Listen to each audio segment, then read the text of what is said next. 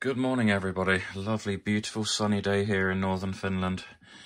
Now, I've got a ICOM R71E I purchased a little while ago. This was an absolute bargain. I only paid €150 for this, and it's in lovely condition, untouched. Really lovely radio. I think these are absolutely superb, to be honest. Very, very good receivers, and I would rate this very, very highly as a second-hand receiver.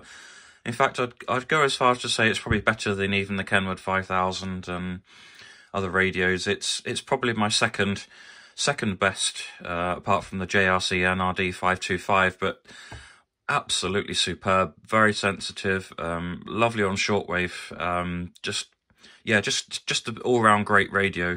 Really, really lovely buy. But, and there's a caveat here, they do suffer from, they have a RAM board inside, basically, with a battery.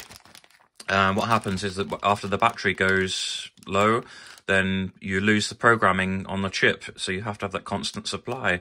In order to change the battery, you need to solder in or make sure that there is power connected to the terminals, and then unsolder the battery. So you have to make sure there's continuous power, otherwise you lose the RAM.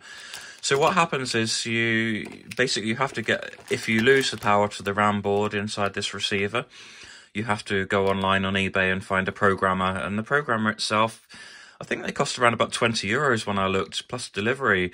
If they come from China, you're going to pay taxes too. So basically, there's a guy in Italy, Roberto Nardo, who has devised this new RAM board with a battery. But the battery, it's not so critical. Basically, the programming is on an EEPROM now. So the battery really is only for the memory.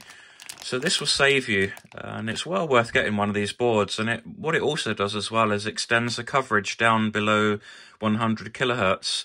So I'm going to install this board. It's very, very simple. It's a plug-in board. Literally just unplug the old board, and I'll show you how to do it. It's on the bottom of the radio, so I'll undo the radio and do it. Now, it's a bit contentious. I spoke about this to someone else who had an ICOM R71, and they said, what are you worrying about? You know, why are you worrying about this silly thing in the future that the battery may fail? And, well, why not, you know?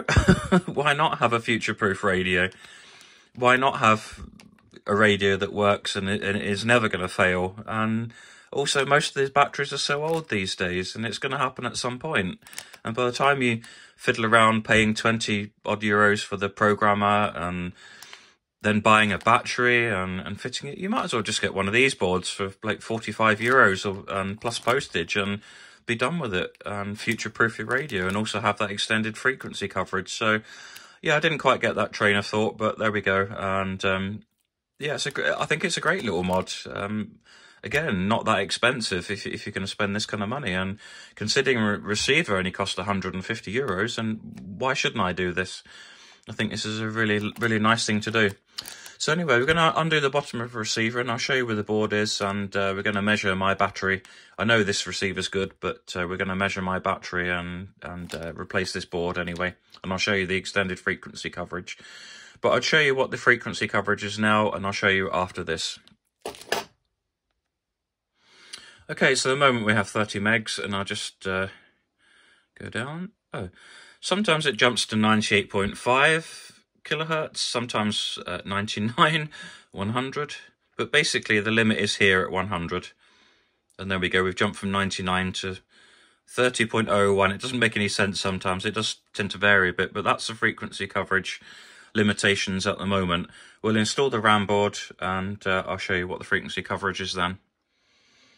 Okay, so this is the bottom cover removed, and basically you just need to undo 4 screws in this cover, which I've already done. Lift it up, and there you can see the offending old RAM board, and this battery here goes very, very low, and will lose your RAM, basically lose all the programming for the receiver. So this is a board we need to change. So I'll unplug it, plug a new one in, and we'll give this receiver a test. Okay, so let's measure my board, see what my battery is. Okay, 3.22, that's really, really good for the age of the board. But still, I'm happy I've replaced it with this new modification though. Okay, so I've installed the board. That took about 5 minutes. Very, very simple to do. So let's power it up and see where we go. Oh, there we go. Okay, USB. Let's go to AM. Verify it's working. Yep, that's good. Let's go to 30 megahertz. Enter. And let's see our new frequency range now.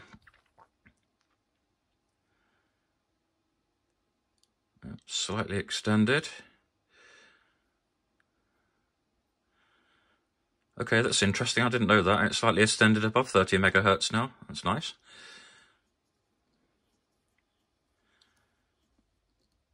Okay. Nearly 31 megahertz. There we go. Right the way down to 9 kilohertz.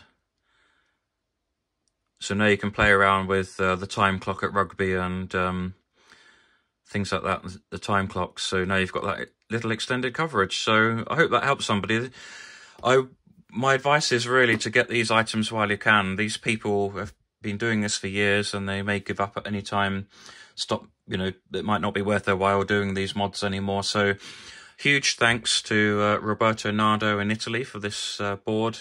Fantastic. Really, really good. It'll future-proof the radio now. So yeah, definitely go ahead and get these boards. It's well worth it. As these radios get older, you won't find these parts around much longer. So well worth the upgrade. That's it for now. Take care, everybody. Bye-bye.